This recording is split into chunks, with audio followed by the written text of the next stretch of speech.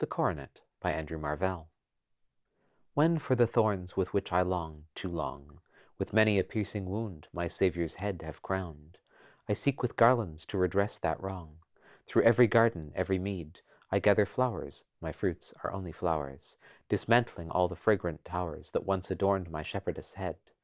And now when I have summed up all my store, thinking, so I myself deceive, so rich a chaplet thence to weave as never yet the King of Glory wore, alas, I find the serpent old that, twining in his speckled breast, about the flowers disguised does fold, with wreaths of fame and interest.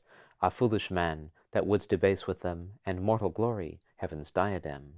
But thou who only could the serpent tame, either his slippery knots at once untie, and disentangle all his winding snare, or shatter too with him my curious frame, and let these wither, so that he may die, though set with skill and chosen out with care, that they, while thou on both their spoils dost tread, may crown thy feet that could not crown thy head.